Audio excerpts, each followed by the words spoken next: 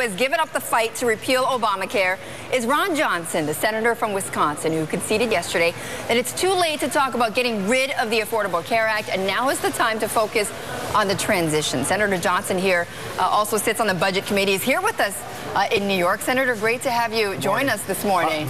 I wouldn't say I've given up the fight. I'm just trying to acknowledge reality. Listen, when the health care law was simply 1,600 pages or 20,000 pages of rules and regulation, you could repeal it and get rid of it. But now it's happened. It's been implemented. It exists. You have these exchanges set up. So now we've got to be talking about how do you unravel, the health care law? How do you limit the damage? How do you start protecting Americans? I think it's really our responsibility to do so. So no, I still want to repeal the law, but again, it exists. So when you repeal it, you're going to have to transition into more free market reforms that actually will restrain costs. So will what's actually your improve focus quality now, then? Senator, what's your focus now? Well, what I'm trying to do right now is try and preserve freedom and choice in health care.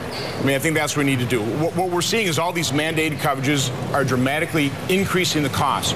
All those promises made by not only the president, but also Democrat senators and House members. If you like your health care plan, if you like your doctor, if you like your treatments, if you like your prescription drugs, now we're finding out you're not going to be able to keep those things. So I think it's incumbent on Republicans to show the American public what we're for. Right, most people can keep it. Some people aren't. What, your doctors? Absolutely not. People going to buying these health care plans right now, they can't find out whether their doctors are in the plans. A lot of these doctors have been given these contracts.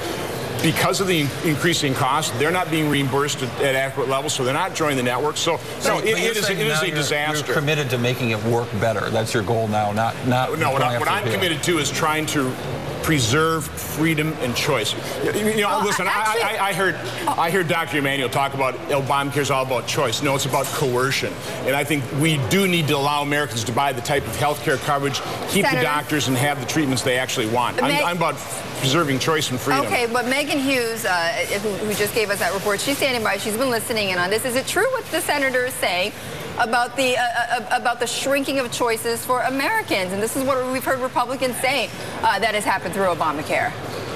Sure, and one of the back and forths that we've seen in the House going on, Congressman Upton had a plan where companies would continue to be able to offer individual plans to new customers as well next year. A lot of Democrats were saying that's going to gut the law. That's an example of some of the back and forth that we've seen on choices. But Senator Johnson, one of the things that I was curious to hear from you is what's your hope for what January 1st looks like? Do you see there being improvements in healthcare.gov? Well, I think it's going to be a disaster. I think we're already seeing that the back end really hasn't been created in this website, which, by the way, I've seen private sector web experts saying that they could have produced this website with about $5 to $10 million. And we've taken 3.5 years in the government, spent close to $1 billion to do it. So, I'm just asking people to ask themselves the question, do you really want the federal government to continue to grow, to be more involved in your life, to be more involved in your health care system and making health care decisions for you? It's a monumentally bad decision. So, again, I think this is going to be a disaster. I think people are going to wake up not